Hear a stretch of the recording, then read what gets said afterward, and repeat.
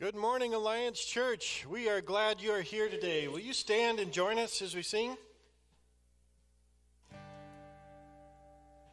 Are you past the point of weary? Is your burden weighing heavy? Is it all too much to carry? Oh, let me tell you about my Jesus. Do you feel that empty feeling? 'Cause shame's done all it's stealing, and you're desperate for some healing. Oh, let me tell you about my Jesus.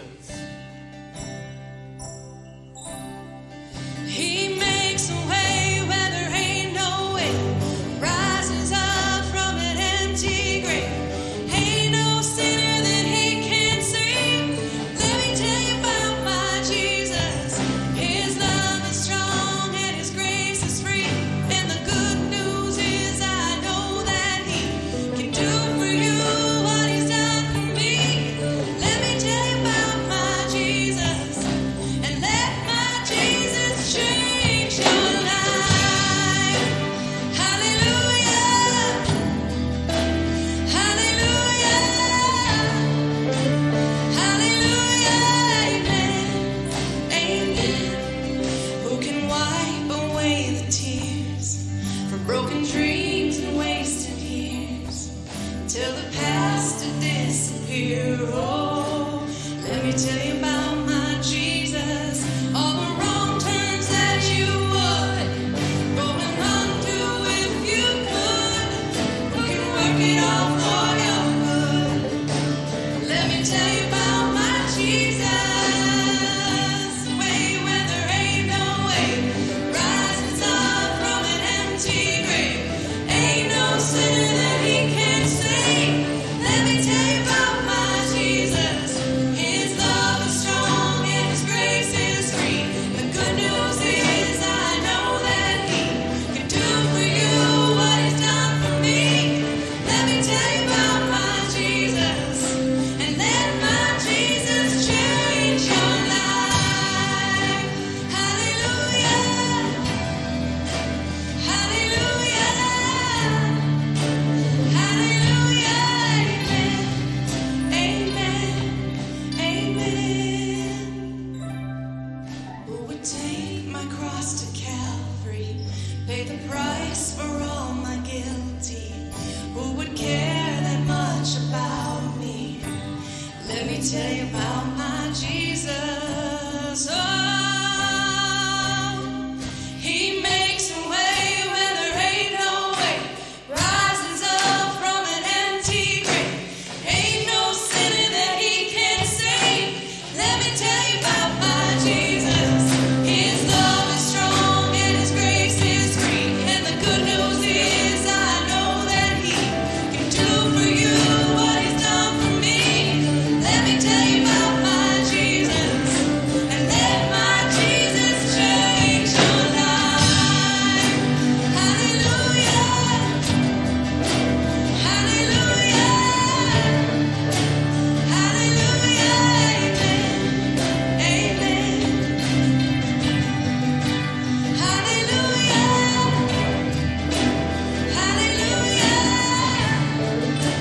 hallelujah, let my Jesus change your life.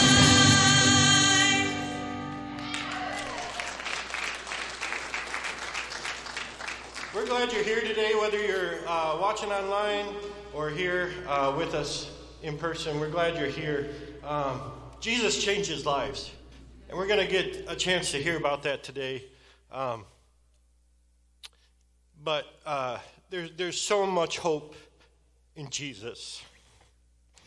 And we're going to sing another song right now called Living Water that talks about letting that Spirit overflow inside of us, letting that story and that hope that we have in Jesus just fill us and overflow to those around us who can know and experience Jesus like we have.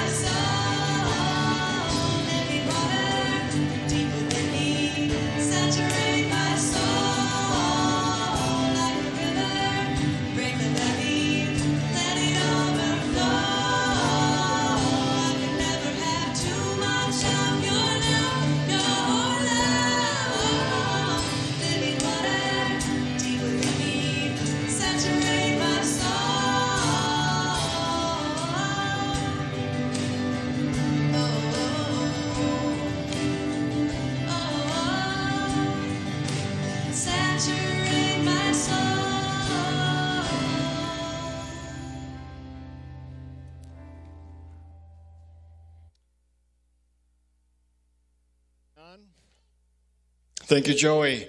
Amen. Let's pray together before you guys have a seat. This was sweet. Great way to start this service. Let's just pray together. Lord, thank you for this opportunity to worship. Oh, Lord, stir in our hearts today. Let us see what it is that you are doing in us and around us and through us as well as through others. Let us be transformed by your Spirit today, we pray. In Jesus' name, amen. Go ahead and grab a seat. Just a couple of things to draw your attention to. In your worship folders, if you have one, turn to the center section of your worship folders. First and foremost, just a slight adjustment for you high schoolers. 5 o'clock is the start time for the girls' concept tonight. 5 o'clock, not 6:30 as it says there. Gentlemen, you will be starting at 6:30. Both are at Pastor Chris's house. Any questions on that, please ask Pastor Chris or myself, and I'll point you to Pastor Chris. Also, this coming Wednesday, for those of you who are a regular part of Alliance Church, you've been following with us a while, you know a couple of things. One is when it comes to student ministries, we are very active in doing a variety of things. One of those happens to be we see the importance of cross-cultural ministry experiences, and that is going to be happening this summer. What that means is our students are going to be traveling to Ecuador, and there's a lot of not only work and preparatory things that need to go into place for that, but there's also some finances that need to be raised. Which brings me to the second part of what our students oftentimes do. We have started a tradition, I think Marla Horsch had a big hand in it probably decades ago, where we make and sell pizzas, and this Wednesday is the deadline. If you have not ordered any of the pizzas and you want to order some, Wednesday is the deadline. So there is an order form out in the foyer area. Students, if you have your order forms, Wednesday's the deadline, so sell as many pizzas as you can before Wednesday. And if anyone wants to order some, that order form is out in the foyer area next to or near the coffee pots. Okay. 2 more announcements to go. One is Ruby's Pantry is coming up. Not this Monday, not tomorrow, but a week from. We're a little bit short on volunteers. You know, at Alliance Church, our core values are worship, connect, and serve. And this is an opportunity. I was thinking about this and reflecting on this. This is an opportunity to serve. Some of us, we just don't see, I don't know that I want to do that. I don't know that I'm engaged with that. Here's the reality, and I was contemplating this. Ruby's Pantry, if you're available, offers a variety of ways that you can serve. Some of it is loading vehicles. Some of it is directing traffic. Some of it's loading up carts. Some of it's organizational aspects. But there's a lot of variety that comes with it. But one of the things that I was impacted by, just to be able to share, is Ruby's Pantry gives you an opportunity to interact with people. Some of these people coming through have had a bad day. You know they've had a bad day. And I get just a short window where I can maybe speak some form of encouragement or love to them. Others perhaps have no idea of what grace is, what love is, what Christianity is. And that, again, I have just a short window where I can display the love of Christ in those moments. They get a devotional, everyone that comes by. All I'm getting at is there's opportunity to minister through Ruby's Pantry. We're giving a service, we're bringing food, but we need people to be able to do that. One role specifically that we need that's coming is someone who's just as good at bundling up in warm clothes and helping to direct traffic. So if you're available for that, you talk to Dawn after the service, the Secretary Dawn. She's way in the back there. You'll know her by, I don't know, pink, purple coat. She's next to Tom. If you don't know either of them, just say, at the end of the service, you don't know who I'm talking about, just stand up and say, who's Dawn? Who's Tom? Just yell it out loud, and they'll find out, okay? One final announcement. Next Sunday is our annual meeting. So we encourage you, please, members, we really want, and I would even use a stronger word, expect your presence to be here at the annual meeting.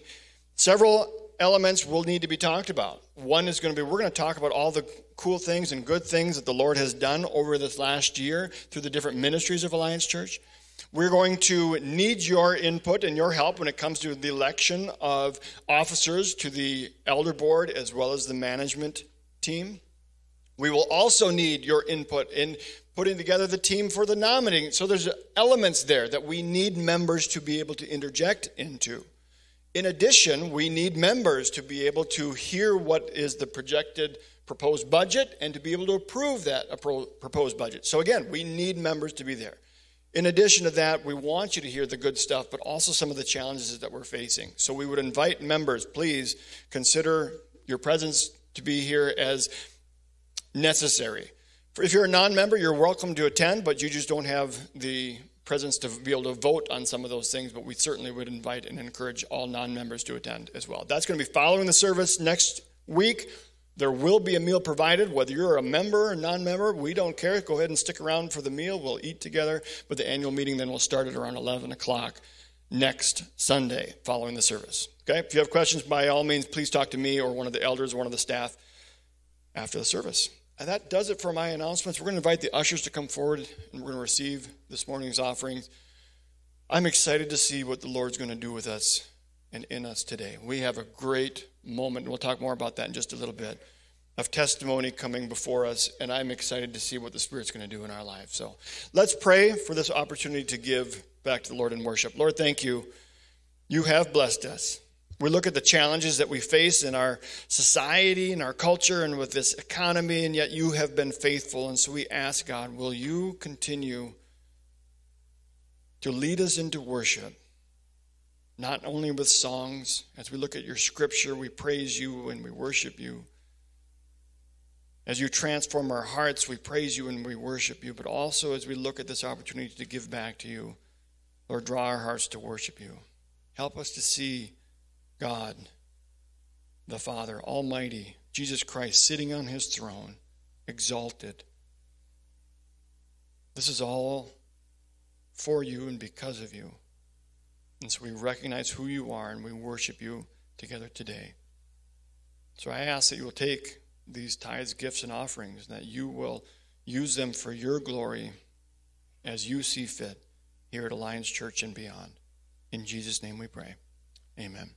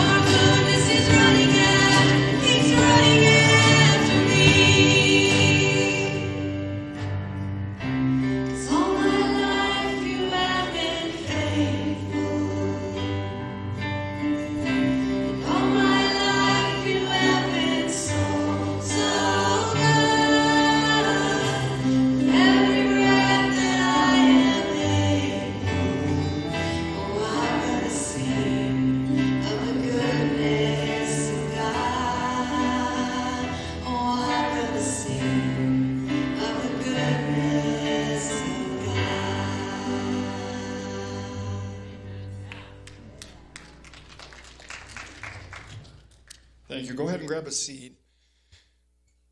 So last fall, we invited a number of people from the church. Elders is what we started with, and we expanded it to other people from the church to share with us and answer the question that we just sang about is, how is God good?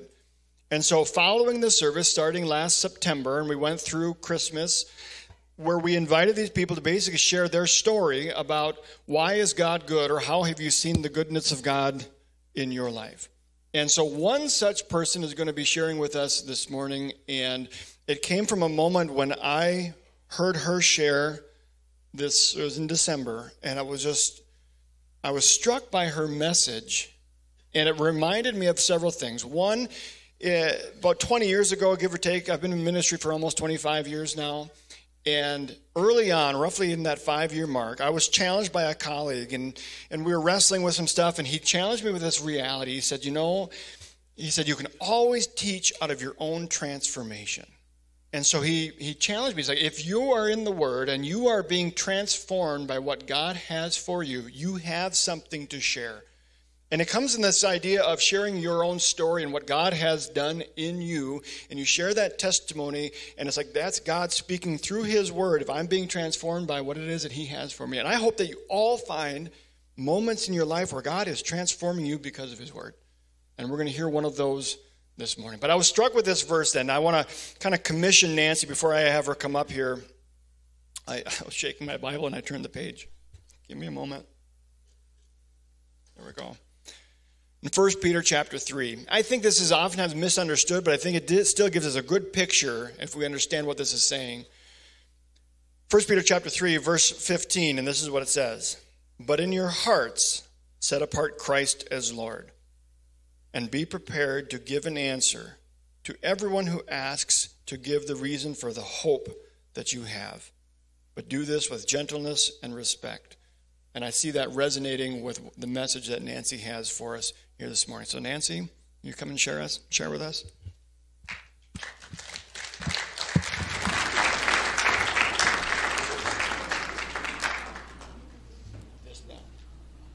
You want that? Oh, I see.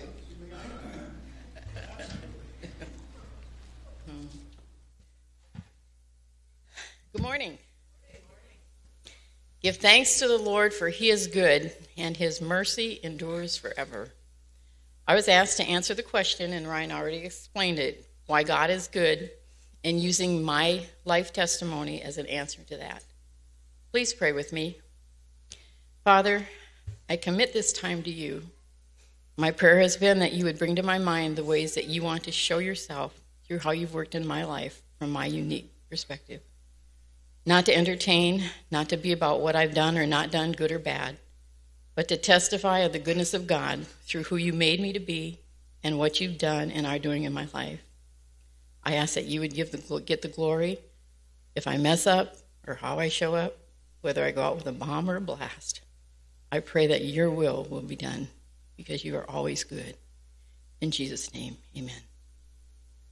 There are a few songs that came to mind, and they just sang the one. I asked them to the goodness of God that says, all my life you have been faithful, and all my life you have been so, so good. With every breath that I am able, I will tell of the goodness of God. Another one is, I've been through enough to know He'll be enough for me. And the last one is, yes, He has been faithful to me. I wasn't sure where to start. I've taken this from 25 pages down to 8, and it's still too long. But I'm going to give you the Cliff's version of how He has shown His goodness in my life. If you're note takers, I've got numbers. If you're not, just sit back, listen, and enjoy. Number one reason is God is good in my design. I'm thankful for that. At the age of 71 years of age, I am content to be a forever single, never married woman. I am single by design, meaning that the reason I'm not married isn't because there's something wrong with me, like being too fat, not smart enough, not attractive enough, blah, blah, blah. But God had a plan, and His plan for my life before I was born was single and written in His book for this season. Being single has allowed me the freedom to go places and see and do things that were never on my bucket list or any list for that matter, which I could not have done had my life been any other way. Number 2, the salvation. God is good in the salvation coming to the Schultz household. Neither of my parents were raised in a Christian home, but my 4 siblings and I were. And this is my Uncle Larry's story. My dad's brother Larry was having a discussion with my grandma and grandpa one day after the Jehovah's Witnesses had been at their home, and they talked about heaven and hell. And he wanted to know the truth, and so he asked my aunt if he knew of a pastor that they could talk to. And my mom and her sister, Leora, had been to the Assembly of God Church in Little Falls for some youth events. And so she said, they could talk to the pastor. So they went to church early that Sunday and to talk to the pastor before church, and they couldn't get in. The door was locked. And this is from the pastor's perspective of what happened. He'd been in his study early in the afternoon and was having a hard time settling upon what he should preach, and nothing came to him. In desperation, he got down on his knees and he cried out to God to give him what he wanted to share. It went on for quite a while and nothing happened. So he prostrated himself on the study floor and began to cry out with groanings in earnest petition, but still nothing came. This went on for several hours, and when he finally looked at his watch, he realized it was time to get ready for the service. He still didn't know what to preach when he got to the pulpit, but he said he felt a fire burning in his soul, and the scriptures from 1 Thessalonians 4:13-18 came to him about the rapture, so he spoke about that. At the end, he asked if anyone wanted to give their hearts to the Lord, and 2 people in the back row raised their hands, and he invited them forward, and they came. They were my aunt and uncle, and the next Sunday, my parents, grandparents, and my other aunt and 2 uncles all got saved. Because of his obedience and the travail of that pastor that day, salvation came to the Schultzes, and our lives and future generations have been changed forever. Number 3, God is good in the beginning of my spiritual journey. My spiritual journey began in 1960 at age 9 at Lake Geneva Bible Camp. I had stolen some orange lipstick. Go figure. And it was the first time that I remember being confronted or convicted of sin. I asked Jesus to forgive me and come into my heart. This was an event that would be repeated several times throughout my life. Having been raised in the church, it was hard for me to discern my life from others. I knew what to do, but I didn't have the experience or the power to make it happen. I got saved every Sunday, and I don't know what happened between Monday and Saturday, but I was always thankful there was Sunday to get right with God. The goodness of God was we all survived my youth years. Age 15, being overweight with a very poor self-image, I started looking for love in all the wrong places and became a promiscuous teenager. I was still active in church. I still loved God as much as I knew how and wanted to serve him. I had religion, but no relationship. I had a heart for God, but I couldn't figure out how to be. My journey was far more legalistic than grace-filled. It was a list of rules. I couldn't smoke, I couldn't dance, I couldn't go to movies, and I couldn't play cards. And somewhere along the lines, I saw a lot of hypocrisy and found out that if I asked the questions, I was the problem. So I believed the lie that I couldn't possibly be right, and I learned not to trust myself. Everyone else was perfect, but there was something wrong with me. Those were hard times because as I look back over my life, I can see that I always had a heart for the things of God, but somehow I never got the real message of his love and grace. And here we go with numbers 4, 5, 6, 7, and 8. God is good and faithful in keeping me in the middle of my messes through my teen years, protecting me from me, continuing to pursue me, and yet allowing me to make my own choices, never giving up on me, directing my path in tough places. I graduated from high school in 1969, and I went to Brainerd Beauty College. I got my cosmetology license, and I moved back to Little Falls. I was still struggling in my relationship with the Lord, still doing church, living a double life, hanging with wrong friends, and finally came to a place where I knew I needed to make a decision. I was either going to go to Arizona with my wrong friends, or I was going to Bible school in North Dakota. And I hope that's not mine in my pocket. Thankfully, I chose Bible school. I was there for 6 months when they were asking people to serve in Teen Challenge, Pennsylvania for the summer, and it was in my heart to do. My family and my church supported me, and I headed to Pennsylvania. I jumped right from the frying pan into the fire as far as my rebellion was concerned. There were more rules and more hypocrisy, and I fit right in. This was an era in my life when I told my family they should just take me out and shoot me because I was miserable and I was making them miserable. I had a holier-than-thou attitude and a list of thou shalt nots. I was far more concerned with my outward appearance than the appearance of my heart. It was more important the length of my dresses and the length of my hair than the length of my tongue. I still knew all about God, but I didn't know God. I had no understanding of the grace of God. I was religious, arrogant, know-it-all, who ended up being a pregnant missionary 2,000 miles away from home. I'd gotten involved with one of the people we were working with and was brought face to face with me. Where does a single missionary go? This is the place where I began to experience the love, grace, and forgiveness of God. There was no place to run, and there was nowhere to hide. I returned home humiliated, not quite so arrogant, and no longer a know-it-all. My parents were very gracious and supported me through the most difficult time of my life. I was 6 months pregnant when I returned home, and I didn't know what I was going to do. We decided that the fewer people that knew, the better, and I would sneak in and out of town for doctor's appointments. This was one of the hardest parts for me because I'd always been active in the church. They had supported me when I went to North Dakota and Pennsylvania. I was able to be involved in some things, but not in others. Eventually, I went to the pastor and gave him permission to go to the board. And their decision left me feeling like they could embrace a sinner, but not one of their own. In hindsight, they were trying to protect me, but it didn't feel like it.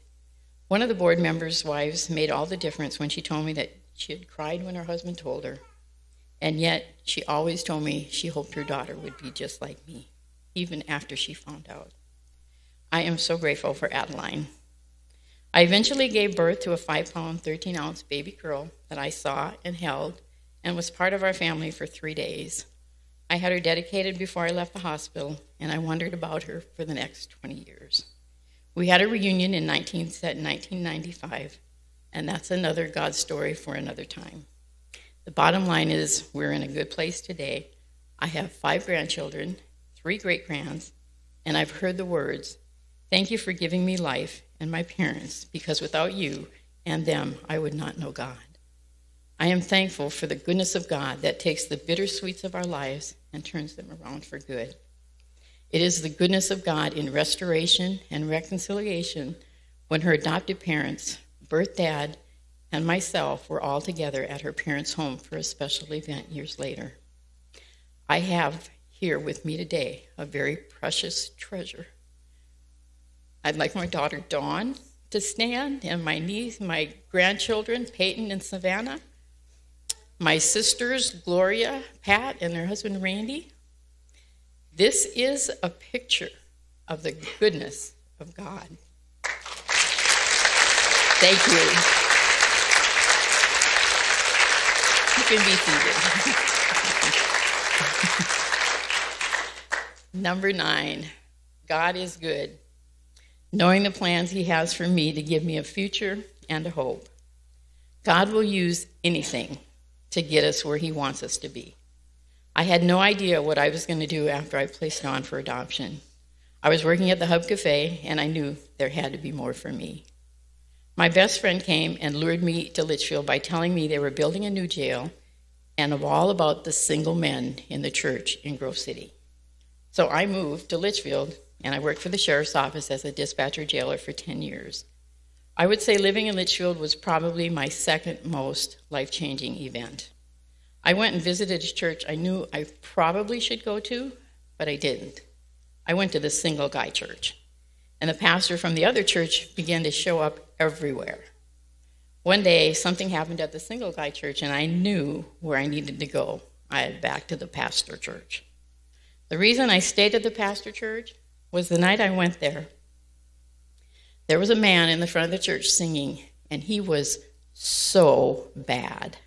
He was terrible. And I knew that if they could love him and let him do that, that maybe there was a place for me. He also turned out to be the man that every Mother's Day, he would wish me a happy Mother's Day and make sure that I got a flower like all the other mothers. He made one of the most difficult days of my life very special. Going to the pastor church was one of the greatest blessings and turning points of my life. As a single person, it's hard to start new places. One night after church, it was, God, what am I doing here? I seem to ask that a lot. I asked the pastor's kids and their friends if they'd like to go to the A&W, and that was the beginning. We started hanging out together, and eventually they ended up at my house and started bringing their friends. God used them to bring healing to my heart left by the vacancy, left by my daughter. They never replaced her, but they did become my kids, and God allowed me to be mom to 5 kids. I still have contact with most of them and their children today, and the rest is his story. I came out of the closet as an unwed mother, and with my parents' blessing, I began to work with Birthright. God allowed me the privilege to share in high school sex ed classes and anywhere else that they would invite me. I turned 30 in Litchfield, and for the first time in my life, I could have all my church friends, my world friends, and my family in the same room and not be afraid of being exposed. Actually, the first time in my life when everyone that knew me was talking about the same person. I was no longer living a double life. The goodness of God to never give up on me. Number 10, God is good in giving second chances to get it right. Great relationships in healing. Life was good. My kids were graduating, but the job was bad, and it was time to move, God or not. It was election year, and the politics and the job were just too much. I quit the sheriff's office after 10 years, just as single as when I moved to Litchfield. A friend had a group home in northern Minnesota, and it sounded like my dream job. I moved there. It turned into my nightmare job. And the bottom line is I called my cousin in California, who had called me before I went to the group home. They had a business that they used the profits from to send kids on short-term mission trips. So I went to California to check it out, and I said, I could never live in California. When I called her from the group home, they said they still had a place for me. So I loaded my and my parents' car, and we headed to Bakersfield, California. The place I said I could never live. California was good to me. I made good friends, and I never felt like a single person because I was a part of families. Sundays were always hard for me because you never know where to fit in. But I found friends who invited me to lunch, and I became a part of their families, and I still have those relationships 30 years later. The Bible says that God places the solitary in families, and that's what the goodness of God looks like. Well, in Bakersfield, I got involved with the Crisis Pregnancy Center and became part of an adoption support group. And for the first time in my life, I had someone other than my journals to talk to that understood my feelings. I found out that what I was going through was normal. It was a time of personal growth and healing, and the director became one of my best friends and confidant and walked me through the ups and downs of my reunion with Dawn.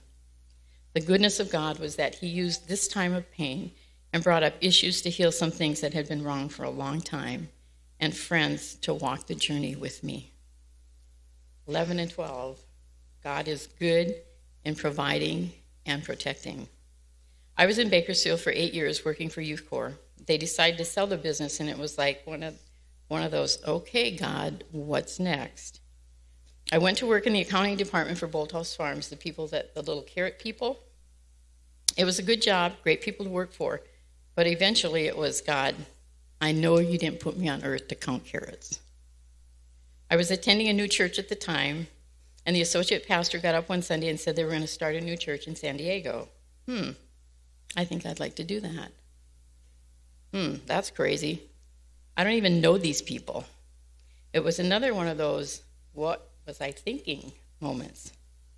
Within a month or so, I'd moved out of my apartment, stored my stuff in my cousin's garage, and spent every night on another friend's couch. By the time I finally did leave to go to San Diego to live with people I didn't know, I didn't have a car or a job. This was a time in my life I had to know I could hear from God for me and trust him. It was time to do a little water walking. I didn't sink, but some days it felt like it. If I had had a car, that era of my life would be non-existent because I would have left. But God. I eventually got a job with Prison Fellowship, and 8 months later, the pastor left to return to Bakersfield, and I was in San Diego all by myself. I got to know God as provider and protector, especially after a man got shot off the balcony of the complex next to mine. Personally, I think my dad had a U-Haul ready to come and get me anytime. But it just so happened that someone got shot in Little Falls that week also. So I knew there were no safe places, and I have to obey God, and I learn of the goodness of God as protector, no matter where you live. I know the church and the pastor were just the tools that God used to get me to San Diego and Prison Fellowship.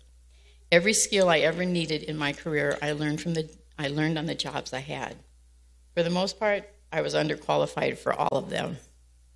And I am sure some of them still can't believe that God answered their prayers with me. Number 13, God is good in discerning between good things and God things. One day I was telling God, I left my family to move to California. I left my friends when I moved to Bakersfield. Please, don't touch my job. A few months later, I was heading back to the place I was never going again. I resigned my position and moved back to Bakersfield. I have a friend who told me I need to play the flute because he's tired of moving my piano, and he doesn't think I even know how to play it. Gotta love Bill. My move back to Bakersfield taught me the difference between good things and God things, and things rarely look or turn out how you think they will. Before I went back to Bakersfield to house sit for my cousins who were going to Guyana on a mission trip, finished writing a book on adoption with a couple of friends, and see what was next, a friend called and offered me a job. Well, it had to be God. I was willing to go without one. I worked for that company for 10 days, and I knew I had to tell them I didn't think it was a God thing when they felt like I was a godsend. The verse God brought to me was, to him who knows to do right and doesn't do it, to him it is sin. I knew the right thing to do was to quit the job because they were looking for someone to make this a career, and I was not that someone. I told them if they saw me with a "I will work for food" sign, not to yell and point and say it's her own fault she had a job. When I was in San Diego, there was a little lady in our church named Flo. She did a paper called The Uplifter. It contained poems, inspirational stories, tidbits, and jokes, and I loved getting it. After I moved to Bakersfield, I decided to do an Uplifter, and on March 28, 2000, the Uplifter was born. I learned later that this is the same day that Flo passed away, and I felt like her mantle had fallen on me, and the Uplifter has been a part of my calling in ministry for the last 23 years. We may make our plans, but God directs our steps. I'm in Bakersfield. My cousins are back. I have no job. The book isn't happening. God, any ideas? I'm heading home for vacation, and I really don't want to tell my parents I don't have a job. I got a call from a friend with an ex-gay ministry called His Way Out, and he wants to know if I'd be interested in being his secretary. Yes, and at least I can go home and tell my parents I have a job. God is a good provider. You can tell by my Social Security statement where life has taken me. To the world, it looks like I've not made very wise choices from a financial standpoint. But God, I've never missed a meal I didn't want to, and I've never not had a place to lay my head. Being at His Way Out was a place I had plenty of opportunities to say, what was I thinking? It was a place I learned that we are all broken. We just act differently, and there is no us and them. We all are in need, and we need a Savior and a healer. After a year and a half, some things happened that changed the ministry, and it was a very difficult time for me. And I decided a one-way ticket home and to see if God would let me know what was next. Same song, new location. God is good in stretching and seeing what's in my heart. I came back to Minnesota to see if God would help me figure out what he wanted to do with my life. I ended up in another place I never thought I would be. The Wilderness Fellowship is a Christian retreat center in Frederick, Wisconsin. Our family had visited there when I would come home from California in the wintertime. And then I'd go back and tell my friends about the cabins without electricity and metal toilet seats. And they thought I was crazy, and me too. I called to make a reservation at a prayer cabin, and the gal who answered the phone asked me if I'd be interested in working for a Christian organization. I said, well, that's what I've been doing for the last 15 years. So she was leaving, and I applied for the job when we went there. And then I went back to California, get my stuff, and I moved to the wilderness for the next 15 years. I am not. It was a total culture shocker, as much as moving to California was. I'm not a wilderness person. I had to learn how to deal with wood stoves, mice, mud, living in community, how to drive a four-wheeler or a skid steer, both things that I could use on another resume. I survived 15 mud seasons. God is good, and I got lots of writing materials for lessons from the woods. The wilderness verse is Hosea 2:14-15. Therefore, behold, I will allure her and bring her into the wilderness, and I will speak tenderly to her heart. This is what my time there was all about. Deuteronomy 8:2-3 says, and you shall earnestly remember all the way which the Lord your God led you these 40 years in the wilderness, to humble you and to prove you, to know what is in your heart, whether you will keep his commandments or not. Number 15, God is good in giving more chances for growth and change. When my dad had his first heart attack, I remember him saying to me, take care of your mother. I didn't know when or what that would look like. My dad passed away in 2005, and in 2013, we found out that my mom had some health issues.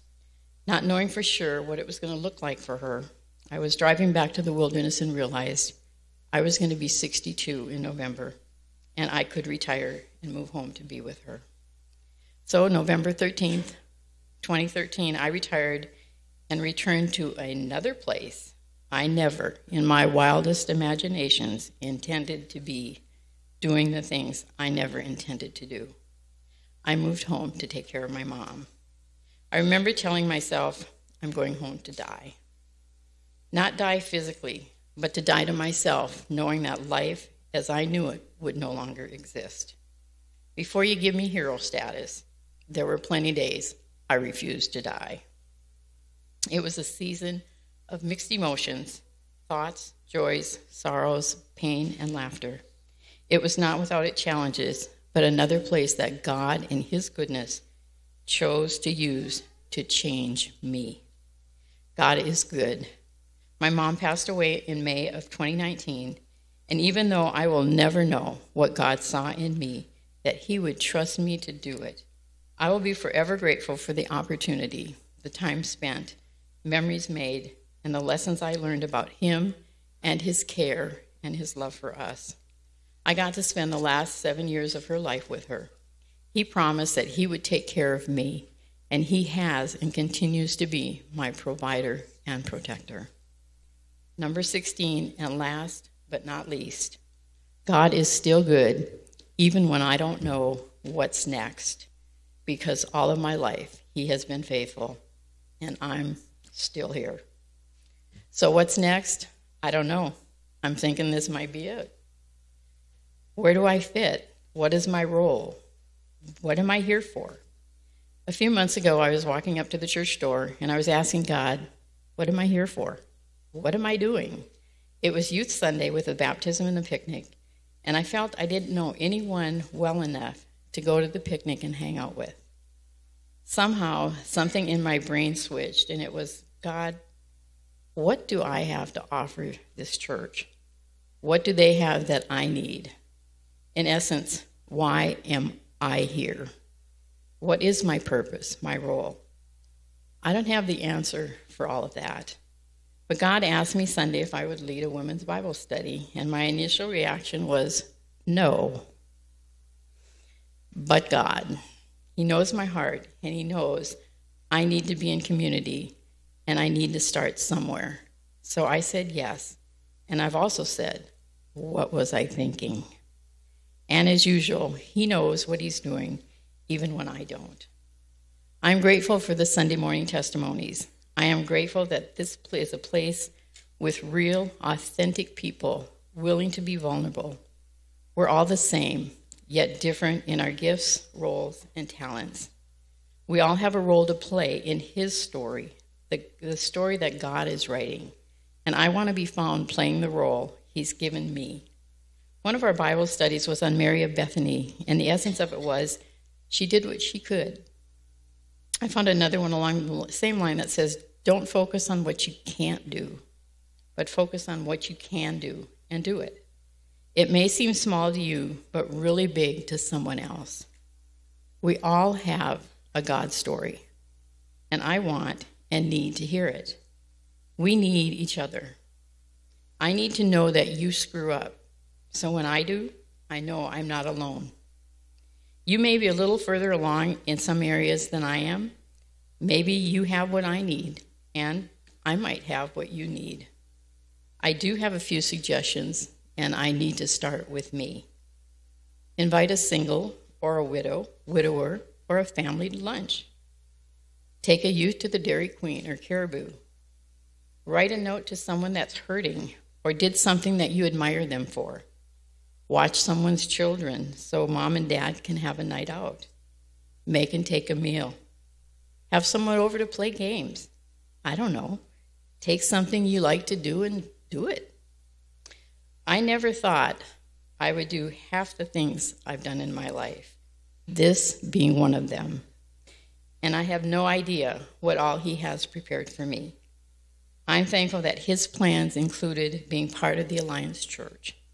Who knows what prayers landed me here? God knew I needed you, and I think maybe you need me, and we need each other. There was not one event that fixed everything that was wrong in my life, but He used a series of processes to bring me more intimately acquainted with Him. There was no magic, and most things did not happen instantly. He changes us from glory to glory, and He that began the good work in us will be faithful to complete it.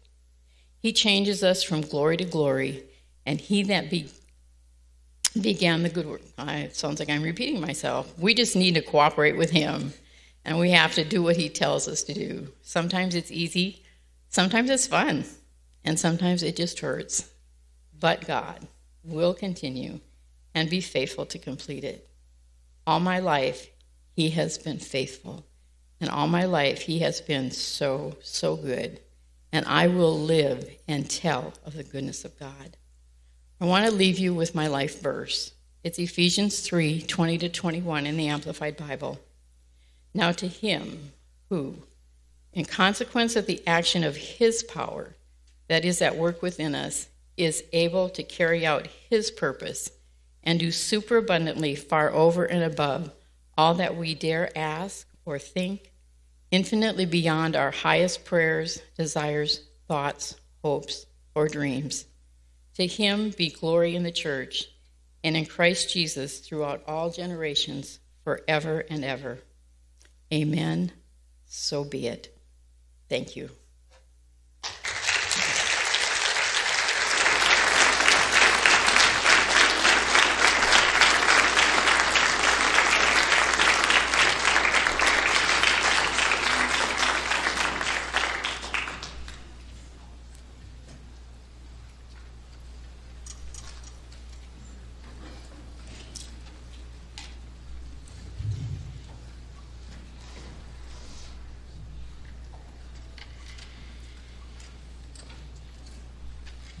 You guys can go ahead and be seated, actually, for this song. This is going to be a song of reflection. And as you listen to Nancy's story, you just saw where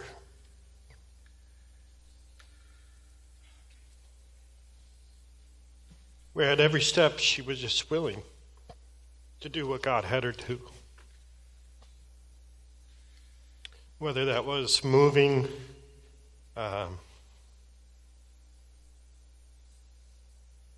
confessing sin, heart transformation, she did what God asked of her. There was an openness of her heart and openness of her hand to just let God work in and through her. I think that's beautiful. I'm just struck this morning by how God is moving in our nation right now. And there's all these places where revival is breaking out. I keep asking, why not here? I think that starts with our hearts in a place of being open to change, of being willing to say yes to God, of being willing to be transformed into the image of Jesus. So as the worship team here sings a song,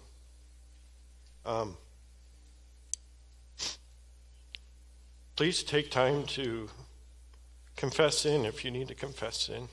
Please take time to pray with one another. Please take time to just love each other and to pursue the heart of God as we seek Him. If you need to talk to anybody, Ryan's up here. Some of the other elders will be available. But please feel free to just take this moment as a moment of reflection and a moment of seeking after what God would have of you this morning.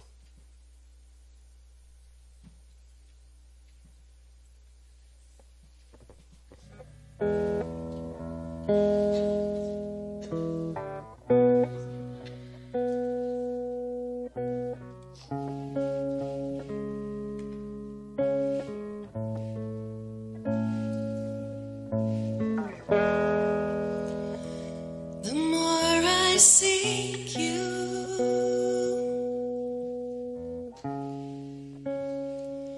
the more I find you.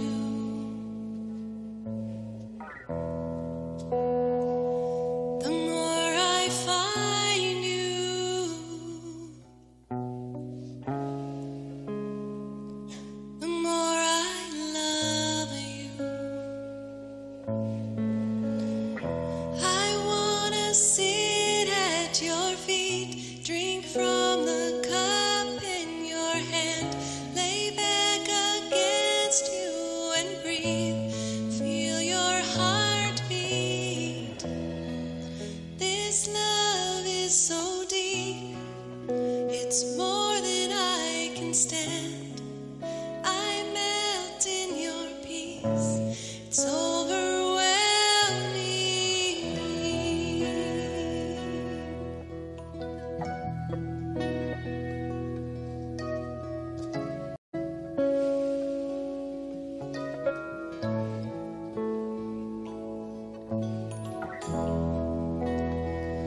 The more I seek you,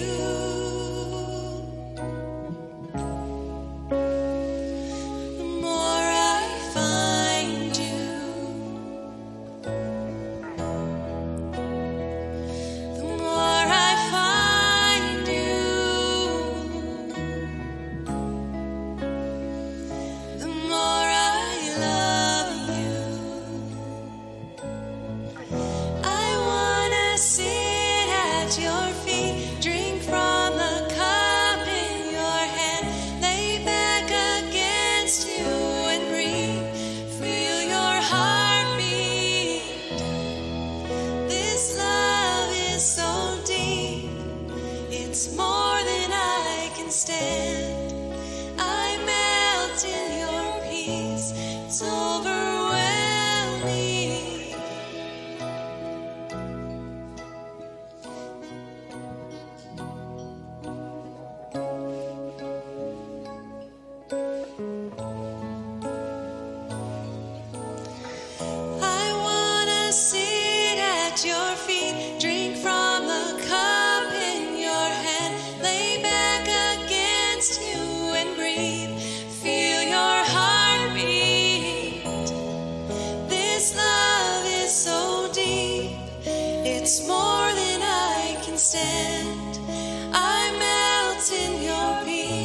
it's overwhelming.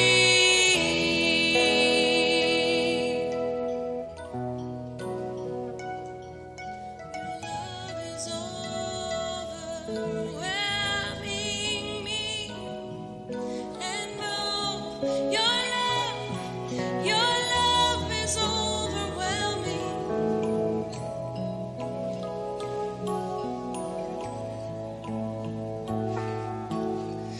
I wanna sit at your feet, drink from the cup in your hand, lay back against you and breathe. Feel your heartbeat. This love is so deep, it's more than I can stand. I melt in your peace, it's overwhelming.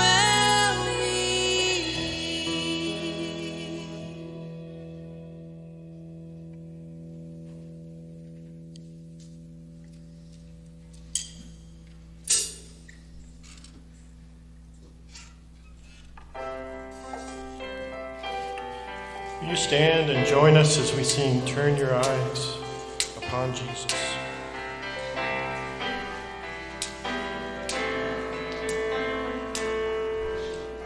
Turn your eyes upon Jesus. Look full in his wonderful face, and the things of earth will grow strangely dim in the light of his glory and grace.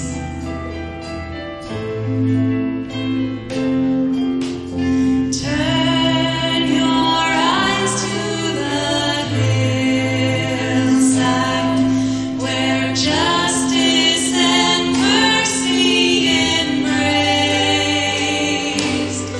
There the Son of God gave his life for us, and a measureless debt was prepared.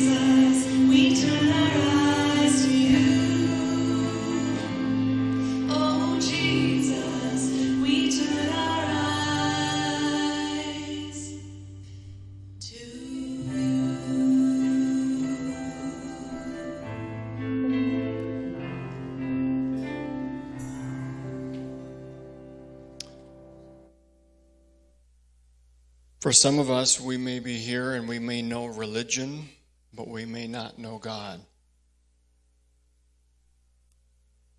I think today, perhaps, that's a question that we need to wrestle with. If you're here and you feel like, I know religion, but I don't know that I know God, would you choose to know Him and begin that journey? Would you invite salvation to come into your family, as it did to the Schultz family, as Nancy shared? For others of us, maybe the way we're feeling right now is like, Lord, I want a transformation in my life.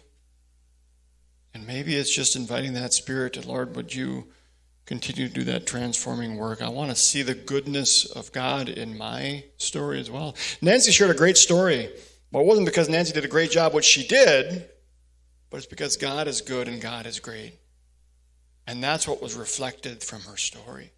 And He wants to do the same thing in you. Oh, Lord, transform us.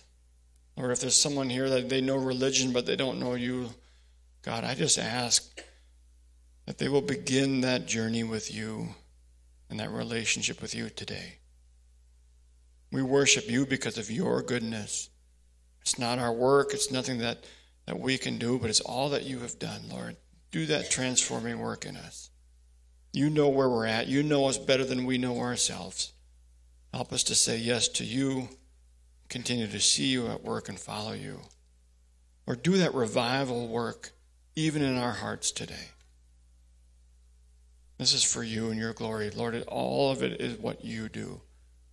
Would you do that with us today, we pray. In Jesus' name, amen. You're invited to stay and to linger, to worship. If you want to talk to me, by all means, please do. There is some coffee and some snacks for those who would want that as well. Take some time to greet one another here today as well. But let the Lord transform you and your spirit today.